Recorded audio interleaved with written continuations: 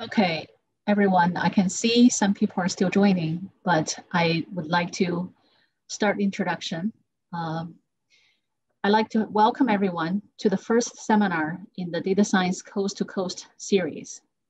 My name is Jing Liu, and I'm the Managing Director of the Michigan Institute for Data Science at the University of Michigan. This series is hosted jointly by 6 academic data science institutes. We have been planning ways to foster a broad-reaching data science community that can collaborate extensively to advance our missions for research, education, and data science for social good. Using Zoom to eliminate geographical constraints, this seminar series is one of our first steps toward the goal. Next slide, please. I want to acknowledge my colleagues who have been organizing this series together. They are the executive directors of data science organizations. Kyle Kramer of the Morris Sloan Data Science Environment at New York University, Chris Menzel of the Stanford Data Science Initiative, Angela Wilkins of Rice University Kennedy Institute, David Mongeau of the Berkeley Institute for Data Science, and Sarah Stone, eScience Institute at University of Washington. This fall, the series features important figures in data science who will provide insight from complementary perspectives, including the transformative use of data science in traditional research disciplines, fairness and inclusion for workforce development in the age of big data, and advocacy and policy for a data-enabled and just society. In the first half of 2021, the speakers will be faculty and postdocs at the 6 institutes. We will use these talks as the launching point of discussion that will hopefully lead to fruitful collaborative research. Next slide, please. I also want to mention a few upcoming events at these institutes.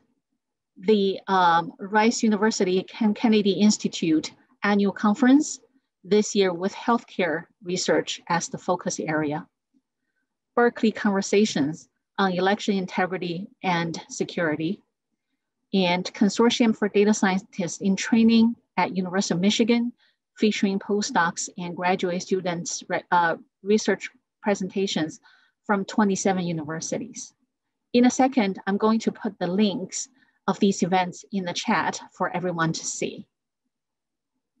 At the end of today's Q&A session, I will also announce the next 2 speakers for this seminar series. Now I will hand the mic over to my colleague, David Mongeau, for him to introduce today's speaker. David is the executive director of the Berkeley Institute for Data Science. With the faculty director and council, David sets strategic direction and oversees the Institute's interdisciplinary research, graduate and postdoctoral training programs, and open source software development projects. Previously, David co-led the Data Analytics Institute at Ohio State University after spending many years leading research groups. David. Thank you, Jing, and welcome all. Let me start today by encouraging you to engage with our speaker by posing your questions using the Q&A Zoom feature. While you're welcome to engage with chat too, any questions submitted via Q&A will get first attention because we're expecting a fair number of questions. So there are 2 ways to engage. If you want your question asked, please use the Q&A feature.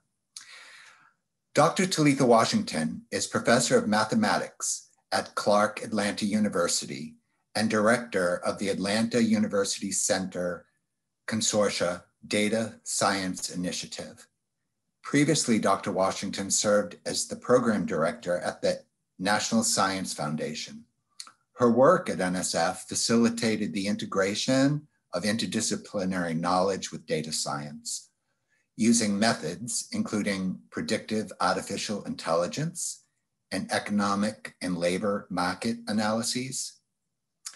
leading to innovation and the development of educational technologies that connect workers with the jobs of the future. Dr. Washington was also an associate professor of mathematics at Howard University and has held other faculty positions. Overall, her experience includes innovative leadership in health education, research technology, math education, research methodologies, and partner development. In fact, just last week, Dr. Washington shared her experience with leading large partnerships to a group of national leaders in data science at the 2020 Academic Data Science Alliance Data Science Leaders Meeting. Today, she'll speak more broadly about how we need to advance data science in our country. The 6 data science institutes from coast to coast hosting today's event are very grateful to you, Dr. Washington, to be here to share your talk, which you've entitled, Why We Can't Wait, Using Social Justice to Transform Data Science. And we're looking forward to hear how you plan to move data science toward ethics and fairness for Black Americans, because, quote, whatever affects one directly affects all indirectly. Welcome, Talitha. Thank you, David. Great to be here, and thank you for having me present today. If I could get the share screen ball, there it is. Awesome. Let's see. Okay, so today I'm going to talk about why we can't wait. So this title came to me because Martin Luther King actually graduated from Morehouse College, which is in the Atlanta University Center. And he wrote this book at a time in the 1960s, 1963, saying why we can't wait, that the urgency is now. And frankly, I'm feeling that way when it comes to data science. And when we see all the aspects with respect to machine learning, artificial intelligence, and things where it impacts, in particular, people of color. And we can't wait to do something else and to do something better, to be frank. So as with any, I've been trained by the NSF to say that all the opinions that I say today are my own, and they really don't represent or reflect the views of any organization. So just take everything I say with a grain of salt. I actually came to Spelman College as an undergraduate, and I initially was going to major in engineering, but then when I found out it was a 3-2 program, it'd take 5 years, I decided to become a math major because I thought it was easier. So I did undergraduate research on the stability of difference equations with a professor over at Clark Atlanta University, who now is my colleague, and who we have published multiple papers together. As an undergraduate, I also played in the Morehouse marching band. So we're co-located right across the street. So there's a Spelman and Morehouse tradition where we get Spelman sisters get Morehouse brothers. Spelman's all female, Morehouse is all males. So we get just a Morehouse brother, and we do a lot of activities together. The fall of my junior year, I went to study abroad in Mexico, and that was the first time I took a statistics course. So it was actually in Mexico in Spanish. After Spelman, I went on to graduate school at the University of Connecticut. It was pretty daunting going from a smaller liberal arts college to a huge, R1 research institution. To my surprise, there was a Spelman grad there who was over the African American Cultural Center, who really helped make that connection. And so, graduates of historically Black colleges and universities, we have like this whole big family where we can just like go somewhere, and we know if they're connected with us either by we went to the same school or it's in the historically Black college and university family, we feel good and we feel better about the place. So she was really a great advocate there. So like David said, I've kind of been around. I'm originally from Indiana and went to undergrad at Spelman, grad school at UConn. Then I did a postdoc at Duke. My area, I'm an applied mathematician. I like looking at dynamical systems and modeling. I then went up to College New Rochelle, University of Evansville, Howard University, NSF, and now in my current position, I've returned back home in a way to at the Atlanta University Center. So I always think about, when people say, well, how did I get into data science? I honestly got pulled into data science by my students. I like scientific computing. I like applied. I like figuring out how things work, and I enjoy programming. So my students would literally pull me by the ears and say, Dr. Washington, let's go do some data science. I said, okay. So I got more into it with my students. And that's my graduate student there in the middle. He's now does machine learning for JP Morgan Chase. And I also was a part of the Park City Math Institute this summer where we looked at developing curriculum guidelines for undergraduate programs in data science. That was a great experience. And at the NSF, I was over the improving undergraduate STEM education over the data science component. So I really got a chance to see what does data science look like at a national level and who's doing what. And on the right, that's just a random STEM card, just because. And I wear a mask. So I got tapped on the shoulder, and I've been here in Atlanta since the middle of August. So I'm about 60 days into my new job, trying to figure out, well, okay, what has been done and what will we do and how will we do it and the impacts that we will have. The motto for Atlanta University is one that resonates with me. It says, I'll find a way or make one. And so this really kind of, it positions how at least I'm thinking about data science. We either find a way or we're going to make it. We're just going to construct it. So the Atlanta University Center is a 90-year-old consortium of 4 historically Black colleges that primarily serve Black students. So sum total is 9,000. Each institution is its own institution, but we come together around cross-registration, different strategies on handling COVID, and other things. So the 4 institutions are Clark Atlanta University, which is a co-ed comprehensive research university. It's an R2. They have a strong school of business, social work, they're co-ed. There's also Morehouse College, which is all males. It's about 2,200 students, liberal arts college. And they pride themselves on developing men with disciplined minds who will lead lives of leadership and service. There's also Morehouse School of Medicine, which is graduate school, which is about 675 students. And they really lead in fulfilling the social mission to train Black doctors and also placement of doctors in underserved communities. And Spelman College, which is all women, is a liberal arts college, and they really have impacted the number of African-American women who have gone on to get PhDs in STEM, me being one of them. So, but it's interesting to navigate a data science initiative across 4 institutions. And I answered to 4 provosts and 4 presidents who are all amazing and fantastic. And they all have different perspectives and institutional needs. So I have to constantly flex between the different institutions and make sure that our initiative is pliable, robust and pliable at the same time, so it's responsive to each of the institutions. The institutions are co-located, meaning literally right across the street. And we have a strong history in the Atlanta University Center of actually developing, cultivating leaders who have been involved in the civil rights movement and also current emerging leaders as of now. So on the right is a picture of Julian Bond. He's about 23 years old in this picture. And that's him and his office staff with SNCC. So, and Martin Luther King graduated from there. And if I listed everybody that graduated from the Atlanta University Center who is active in civil rights, we'd be here for a long time. So we don't have time for that. But the Atlanta University Center really has a long history of cultivating that spirit of the students really going out and speaking for rights and defining what it means to have equal rights in society. So we have a case for data science. So the presidents of the institutions, the Atlanta University Center, came together and said it would be beneficial for our students to have skills in data science. And to be frank, the workplace now requires more skills in data science. So how can we equip and prepare all of our students for these jobs that do exist now and for jobs that don't even yet exist? It's because there's a high demand for that skill.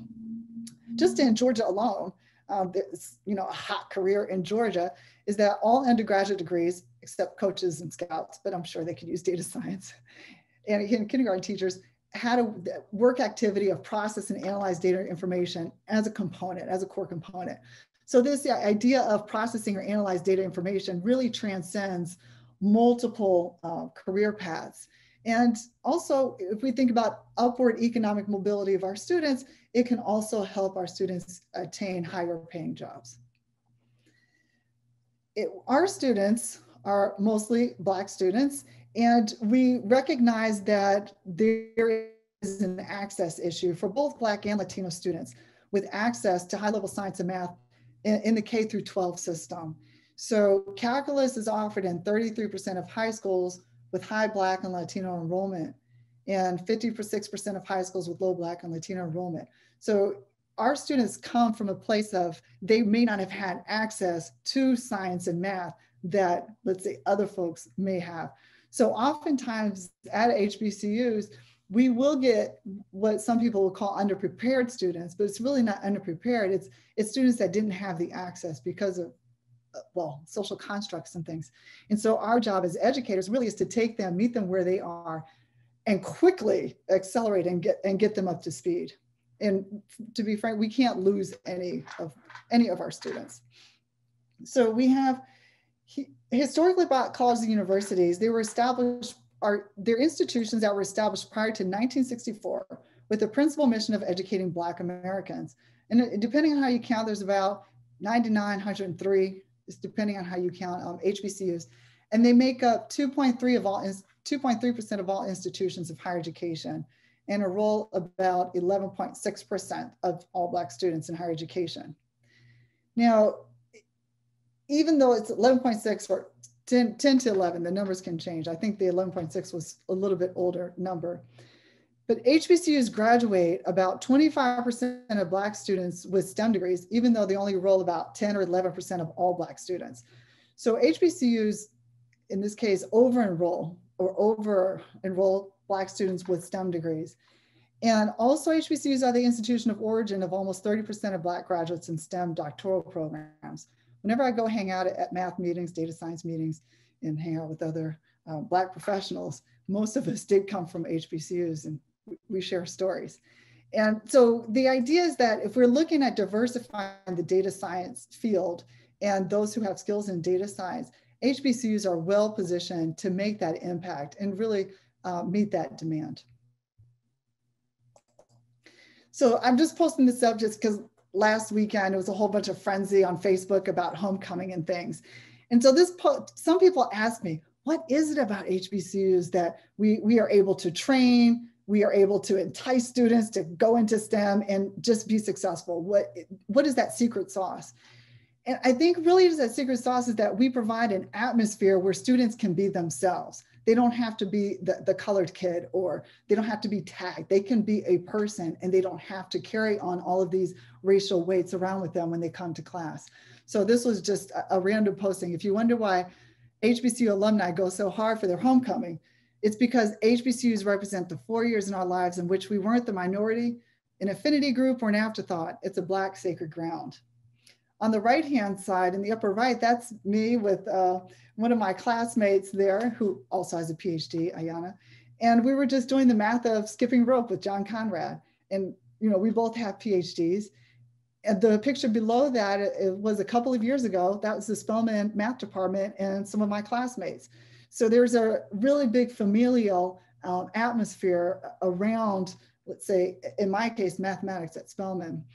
But also the picture down here in the middle, one of my classmates from high school, I was walking up the street when I was at Howard University, and I was like, "Are you Micah Johnson's son?" And he was like, "Yeah." I was like, "How are you?" And so there's that familial thing that happens at HBCU that's natural, that we can grab onto other people's children and raise them up to become professionals and successful.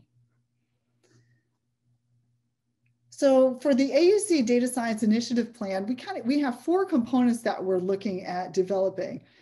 First, we want to make sure that our data science is open to all of our students across the Atlanta University Center. We want all of our students to acquire some form of data science literacy. We also want to be a hub for other HBCUs, other institutions, so that we can leverage and build on these multidisciplinary and multi-institutional strengths.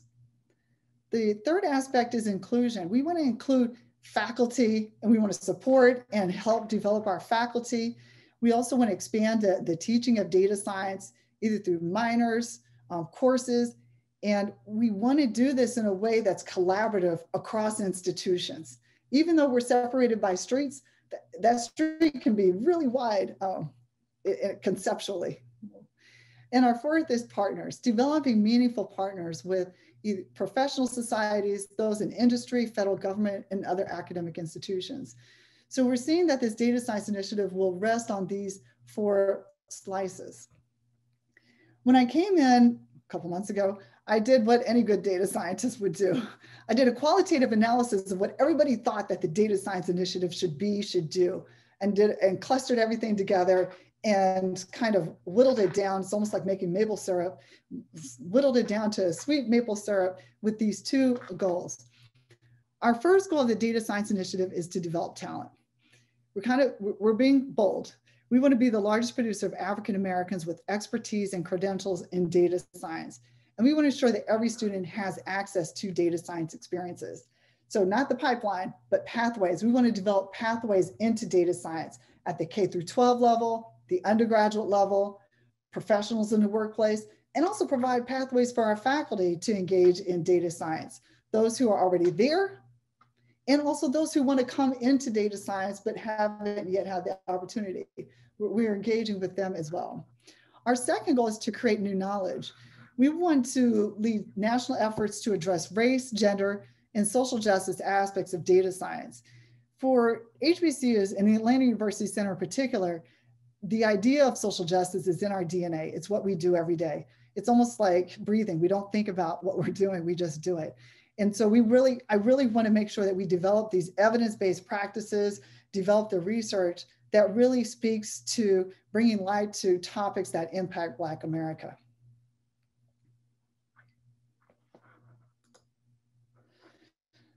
So our data science initiative, we're thinking about bringing diversity to science. So in this diagram, we have industry, students, faculty.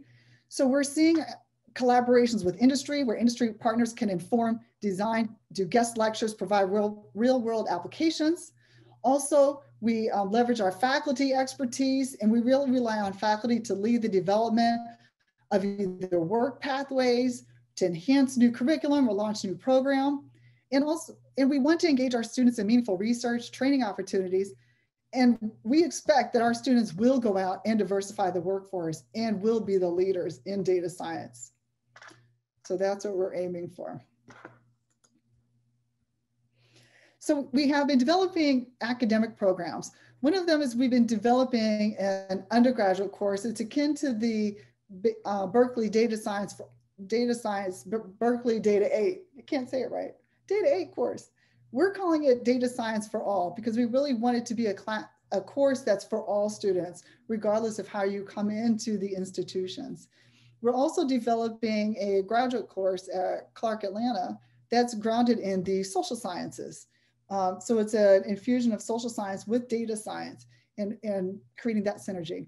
With the Morehouse School of Medicine, we're creating a boot camp, a summer boot camp on data science that looks more at health applications. So health analytics and things.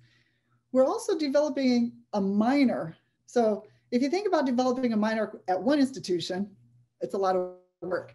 It's at 3 institutions and it's going to be a lot of fun work. So we're in the midst of developing that and bringing that to fruition. So we've also been doing other curriculum development and data management. This past summer, we funded faculty to develop either course modules or develop new courses. And we had about 29 faculty participated in developing new courses over the summer, and we've been engaging with them. So we're really excited to see the items that they have developed. In developing our data science minor, we are looking for our students to use statistical packages, right, to acquire, prepare, analyze, and visualize. And also we want them to use data science models. The question is, well, how should we do this? With what data sets and things? And what we want is data sets that really speak to the experience of our students. So really data sets that are grounded in the African-American experience, which means that we're going to have to develop them. So that's in the queue, right? That we will be working on developing these course modules and course components that really looks at data sets, but that really speak to the African-American experience. We also want them to be able to explain ethical, societal, economics concerns for managing data and applying data science practices. And we want them to be well-versed in the data science project lifecycle. We're seeing our data science minor as a way to give students a wider knowledge base for their major. It's almost like an enhancement of their major. So this minor pathway, we're looking to have it at 3 different institutions. 3 of our 4 institutions have undergraduate programs. And so what we're doing is we're going to have a team from Clark Atlanta, team from Morehouse, team from Spelman that will develop the data science minor, but we'll also bring in the Morehouse School of Medicine and the library so that we ensure cross-fertilization across the Atlanta University Center. In all that we do, we really want to proceed in a collaborative way. It's not just one institution doing something, it's really the collaborative. There's a gentle balance between respecting each institution individually and also leveraging the collective. So that's a strategy that is ongoing, but it's been really fruitful to have the different perspectives of the institutions at the table and working together. This past summer, we had an undergraduate research program between Clark Atlanta and Spelman, where students worked with faculty on data sets, and they did research projects on these data sets and did presentations. The topics varied, anywhere from data in the humanities to racial diversity in medical research, to exploration of suicide rates using data science, to data in natural sciences and mathematics. So just a whole bunch of different types of projects for the students to develop and really just get their feet wet into exploring data sets and what can we say about them. The summer research experience, as you probably can imagine, was online, and also it provided our students an opportunity to do something over the summertime. And we really were excited about their results and the findings that they created. We've also been busy in engaging faculty and students. Our faculty, you know, I feel for faculty because during this pandemic, to be frank, it's hard. It's hard. And that's an understatement about the burden that faculty are carrying. But I'm very impressed that our faculty are still engaged. They want to do more boot camps. They want to do workshops. They want to lead research projects, and they are doing this. So I've been really pleased to work alongside with the faculty. We have 20 members attended workshops over the summer.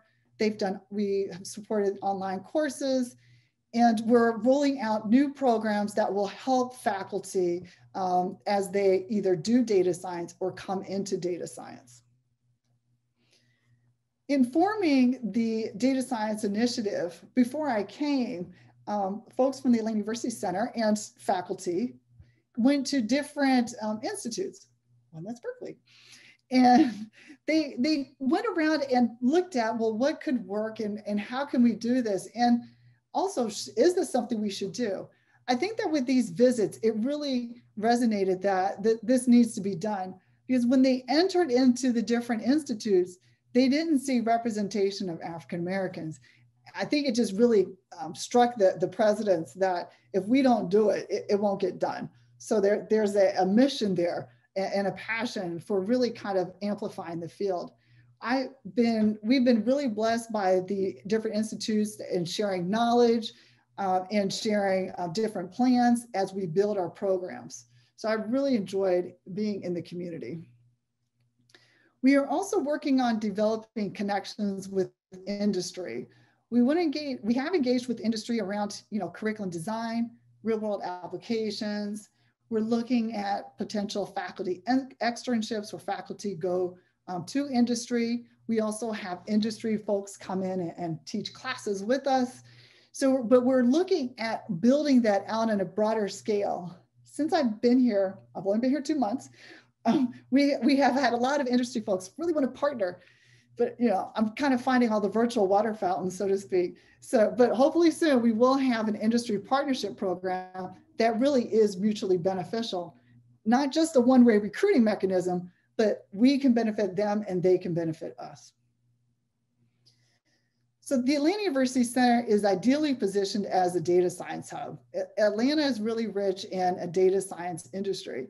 And also we can leverage the AUC's history in social justice. And the initiative really aims to increase the number of graduates with skills in data science. And the idea, the thread really is that we bring together all the institutions from across the Atlanta University Center to develop this together. So this really is a center-wide initiative between 4 different institutions. Now, our governance structure is the following. We have you can think of our governing board, that's the AUCC Council of Provosts and also the director of the library. So you know, if you say, well, I just answer to one institution, I answer to 4 provosts, which is actually a lot of fun because they are behind the data science initiative. They want it successful and they see the value. And that's really a key component. And I also work with the executive director, Todd Green, who's been great in guiding, and the project manager, Bettina Gardner, who is meticulous with every detail. So it's a great team to really work with to advance the data science initiative. We also have a faculty council, which is made up of faculty from across the institutions and the library. So this faculty council, we rely on them. What are we doing? How should we do it? What frankly should we be doing? And so we typically have monthly meetings where we check in with them. So some key accomplishments to date. Well, I was hired in mid-August. We're hoping that our data science minor will launch in the fall of 2021.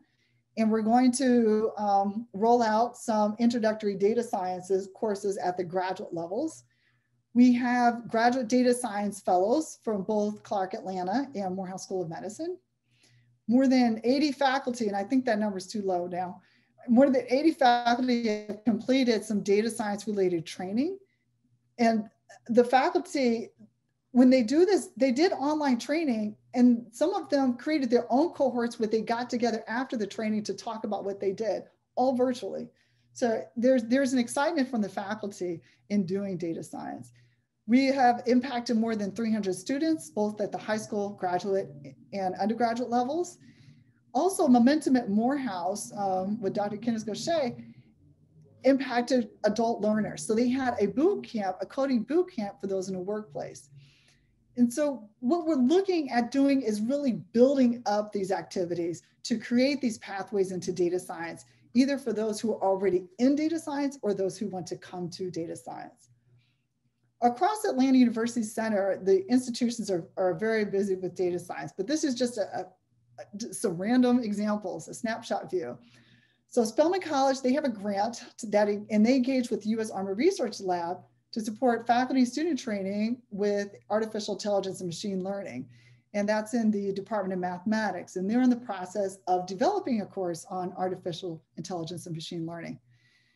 Morehouse College has a course, it's called Engage Computing, CSC 480, that invites those from industry, maybe Dell, Home Depot, PayPal, et cetera.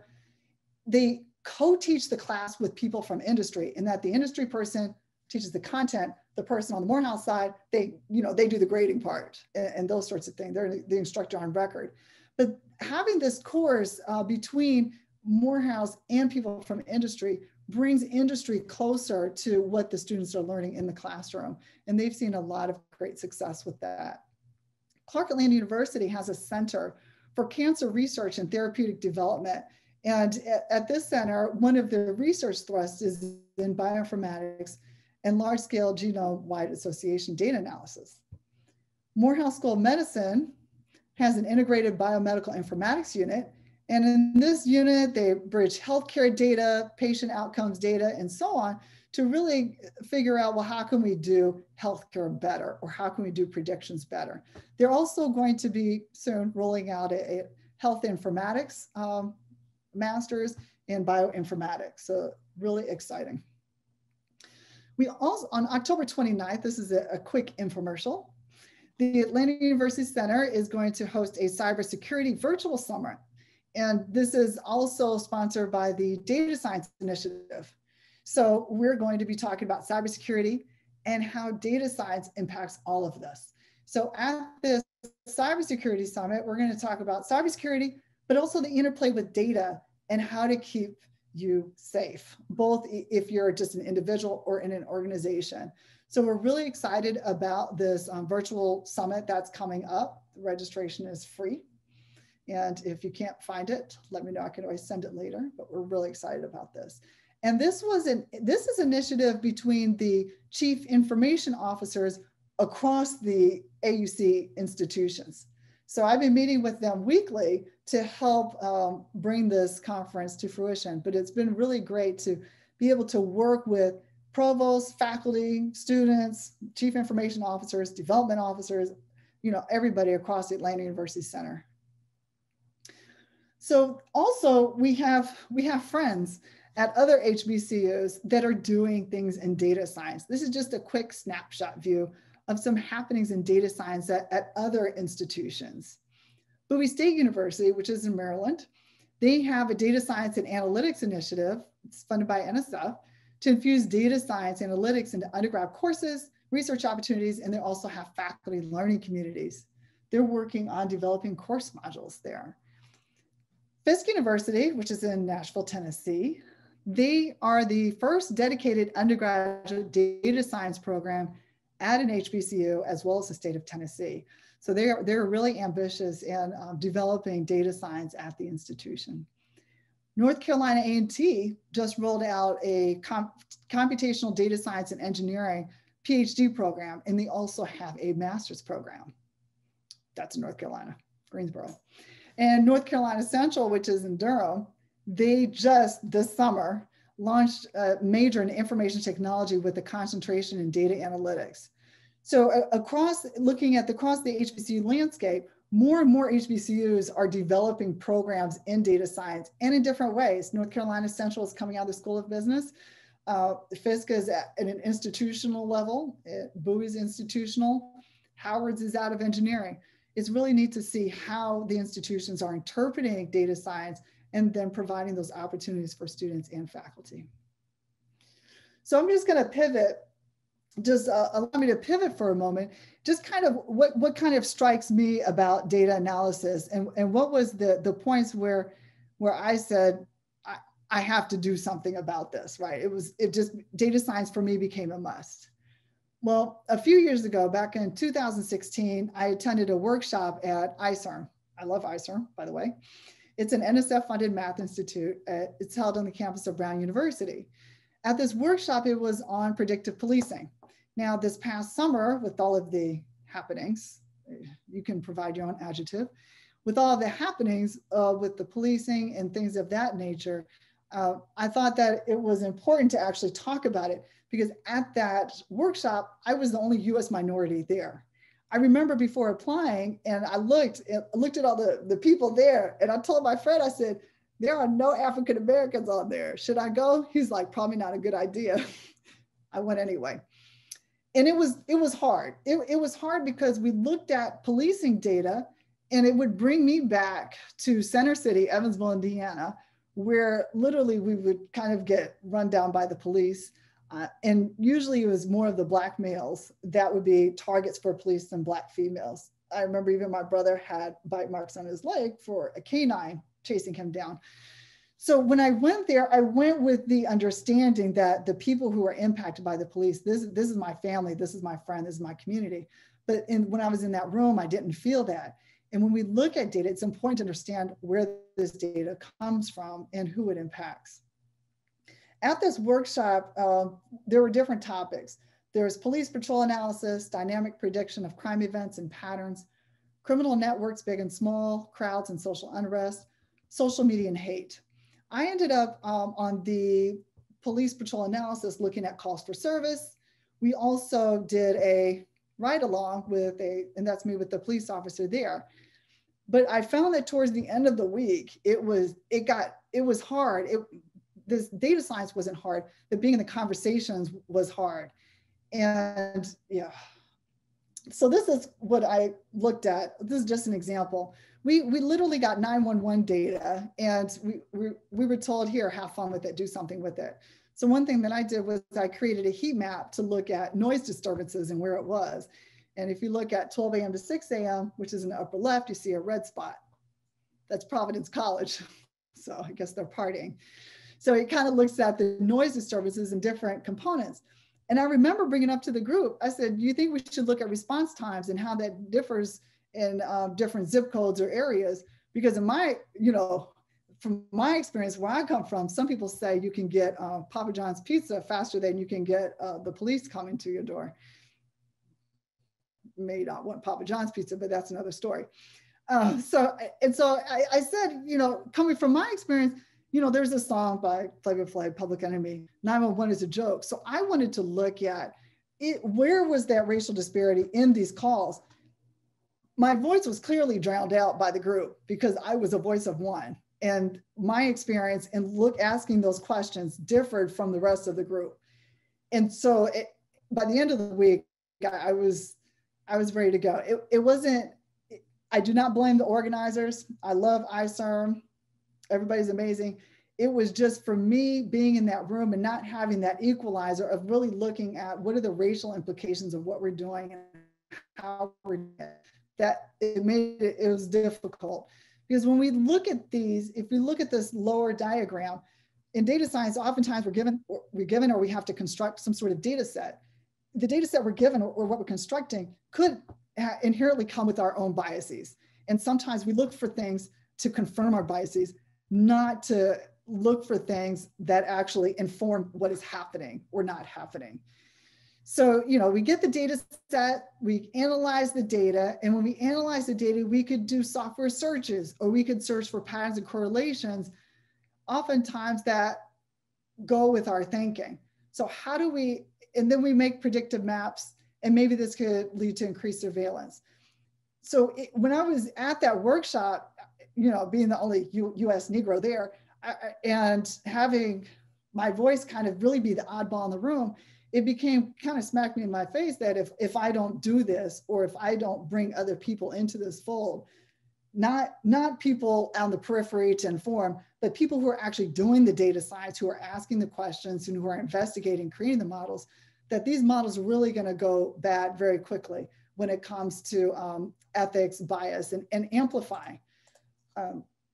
Because so at this, after the workshop, I looked up predictive policing models, and there was one pred pool in Oakland where it had a predictive policing model, and it said that individuals classified as a race other than white or black would receive targeted police at a rate 1.5 times that of whites.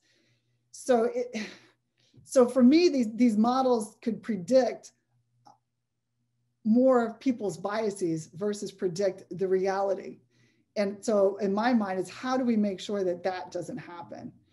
So as a director of the Data Science Initiative at the Atlanta University Center, this past May, two of our students from Morehouse, hopefully I don't get emotional here, were tased on live television.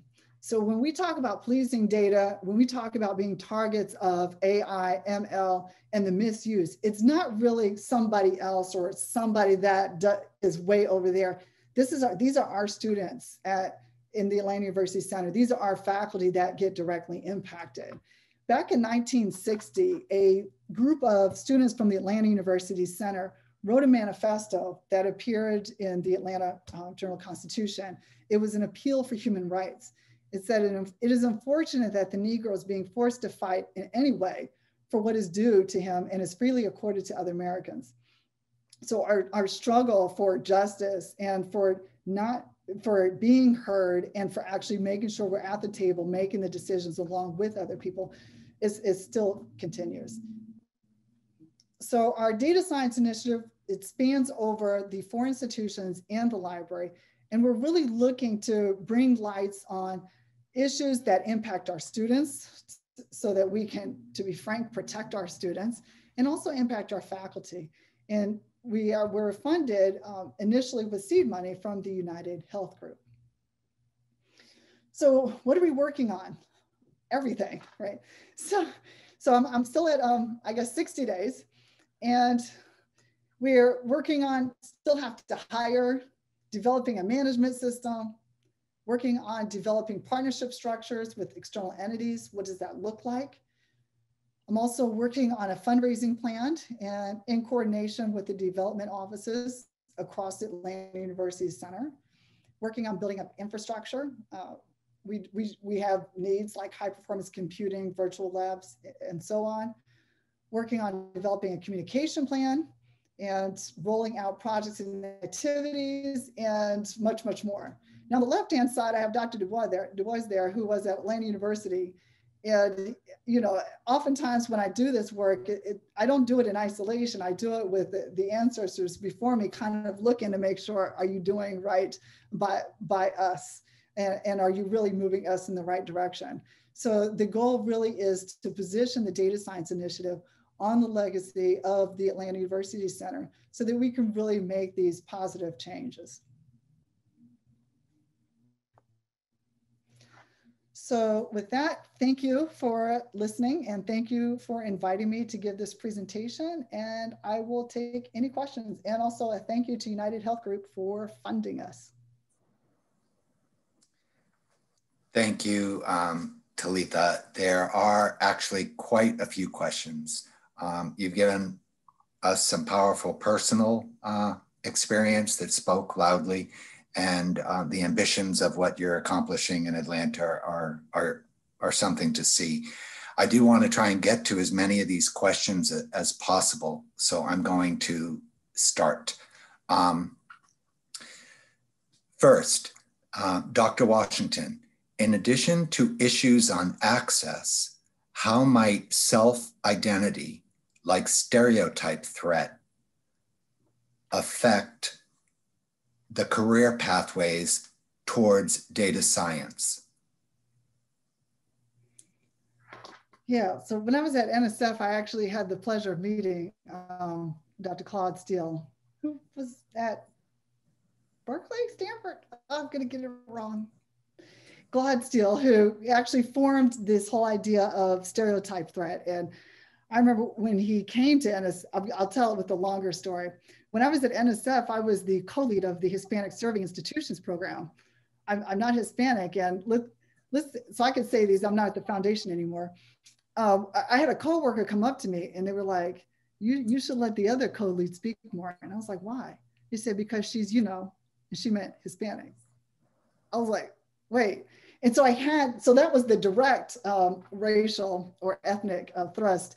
And so I started getting, personally, I started thinking, wait, should I be doing this? You know, what's going on? You know, I had lived in Costa Rica, I lived in Mexico, you know, so I had this whole interracial, interethnic viewpoint. And when Claude Steele came, it was like he unpacked layers around my thinking. So stereotype threat is real. And sometimes when we are a Black professional or Black student or what have you, driving while Black, we get all of these stereotypes and garbage that gets tossed at us. And sometimes we internalize them and we start to believe them until somebody, let's say like Claude Steele, comes along and says, no, this isn't you. You're not getting the feedback that you want because of this whole dynamic that doesn't have anything to do with you. And so having somebody check that is very helpful. And also sometimes I can't see when somebody is throwing stereotypes at me because it happens so often. It's almost like, not to underscore, but it's almost like an abused child where they don't know that they're being abused because that's their reality. And so having other people in the room saying, hey, I think they're talking over you a little too much. It's like, oh, it's not me, it's the other person. Having those outside perspectives, at least for me, is very helpful in combating stereotype threat. And I also tend to do that for my students. I tell them, no, you're good, you're gonna do this, and I see you have this specific skill, A, B, C, and I'm very specific, and nope, we're gonna do this and get it done. I believe in you, and I'm very direct. Yeah, so. Thank you. Maybe in a similar space that we need to be concerned about. There's a question here addressing the comments you've made about data being biased and AI models being biased. The question is, how are models biased? Is it by using demographics? And what are the ways bias can be removed from AI models? We all come with our own bias. And I see modeling as almost like art. So let's say an artist sees a picture of the ocean, and then they interpret that and they paint it. They interpret what they see, the reality of what they see. Oftentimes with modeling or doing predictive modeling, interpreting data, in a way we're kind of painting what we see. And sometimes what we see could be filtered through what we know. And so it's not necessarily, so numbers themselves aren't biased, right? 2 + 2 can be 5, whatever, right? So numbers themselves aren't biased. It's what we bring. We are humans. We bring our whole self into what we do. We're thinking through, should it be this? Should it be that? What should be the switches? What should be the right logical process? And when our thinking comes into it, because we are thinking beings and we love to think, it's fun, sometimes that could propagate biases. And so, at least in my mind, if we can have different people in the conversation and value these different viewpoints, that could help circumvent the biases that we all bring. I have biases. I have a lot of them. Trust me, I do. But that's why I also like to have a lot of people around me who will say, wait a minute, what about this? Or what about that? And I'll say, I didn't think about that. Or teach me more about that perspective. I really don't know. And so I hope that that's helpful, is that the numbers themselves aren't biased. It's what we bring into the conversation. It's what we bring into the model. It's how we do the interpretation. How are we telling the story? And what are we expecting the story to tell from, let's say, a data set that we're trying to extract some information from? Great. Moving now maybe to some of the curriculum issues. And a question here, Morehouse College received attention for creating the first and only degree in software engineering. Does that program intersect with your initiative? And secondly, where in general does software coding skills development play in this work? So yeah, so Morehouse has the first for software engineering, and the course that I talked about that brings in industry partners, that's actually taught by computer science. And so we've been working with computer science and thinking about different ways that we can explore, either doing coding, bringing industry into play. And programming is in data science, in that we want students to go in and actually develop code that can interact with data and do something with the data. So we have it. So this almost sounds like a Morehouse grad, right? But we are engaging. I'm a Spelmanite, so I can say those sorts of random things. But we are engaging with the computer science. I'm at 60 days sort of thing. I'm still making rounds, talking with everybody and trying to learn who's who and what's what. So if there's some information that you think I should know, send me an email, call me. Yeah. Okay. And similarly, you mentioned students coming in and learning, your words were software, statistical software packages and so on. In addition to these packages, where does open source software fit in data science? That's a good question. So I'm across 4 institutions with 4 different viewpoints around technology. So Spelman has, every student has to take a technology course. So does Morehouse, and Clark Atlanta has it embedded in one of the gen eds. Morehouse School of Medicine, I'm not sure if they have a technology requirement, but we do work with open source, and we are actually working with the library to develop open source either programs or data or modules that we can actually publish and share on the library's website. So we're working with them to try to get our stuff like out in the public domain and shareable. Okay, great. And that's helpful. I think you've given us a good lead into another question that came in about the libraries. If you'll give me a second here.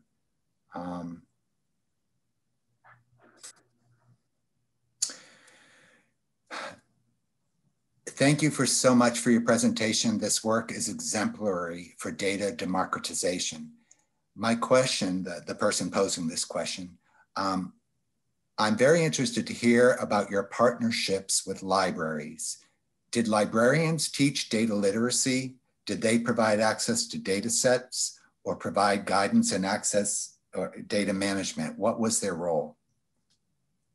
So the library has been very excited and very involved, very engaged. So they are providing data management structure. And so we're working to develop that.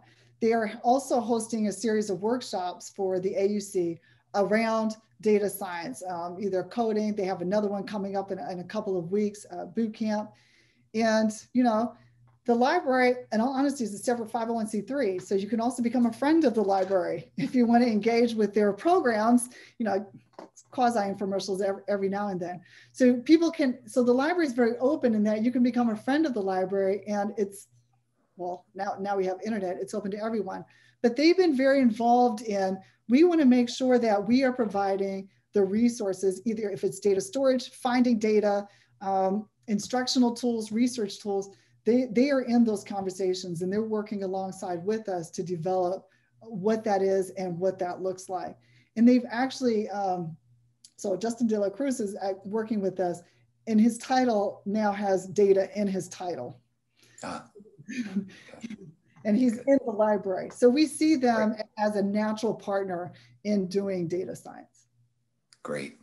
And maybe then our last question with the time we have allowed, and it goes back to the title of your talk today. In what ways can data science be used in an entrepreneurial setting with regard to social justice? What do you mean entrepreneurial setting? I will guess that the person who asked this question was thinking we talked a lot about academia and established industry, but maybe not in innovation, new startups, and so on. Oh, okay. So when I worked at the National Science Foundation, I worked in the Convergence Accelerator that worked with startups. So I badly put everybody together. We actually would like to work with startups. Startups oftentimes have access to data that we don't have. And so there is an opportunity for startups to engage in data science because there's just so much that needs to be done. And also to look at some of the socially relevant aspects of data science to help move the field forward and to round it out. So I see startups and entrepreneurship along with data science so that we can really package these things and build up what does it mean to bring social justice to data science in a meaningful way. Not something with just some coloration, but something with something behind it that's really grounded in evidence research and, to be frank, grounded in people. Thank you very much for the answers to these questions. I think they've opened up even more questions. Dr. Washington, there are other questions, and perhaps we may be able to address them in the future. Thank you for letting us record your session. We know people will want to come back to it. Very much appreciate from the 6 universities involved that you took this time and shared all the insights you did today. I wanted to close by letting you offer a closing word and then going back to Jing Liu, who will end our session today. Okay, let me share with my slide and just give people an idea of what's coming up. So thank you everyone for attending today's seminar. It's very inspiring. So next month we have Dr. Alex Zalay, who's a professor at the Johns Hopkins University. He's one of the most influential astronomers, cosmologists of our time, and he helped transform astronomy into a data science. He's also a rock star, literally. November 18th, 3 o'clock Eastern, noon Pacific time. In December 15th, same time, we have Dr. Jean Holm. She is currently the Chief Data Officer for the City of Los Angeles. She's a very strong proponent for open data and open science through her work both at the White House and the World Bank. She was also the Chief Knowledge Architect for NASA. So I hope many of you will be able to join for both the November and the December event. All right, with this, I'd like to close today's seminar and thank you again, Dr. Washington.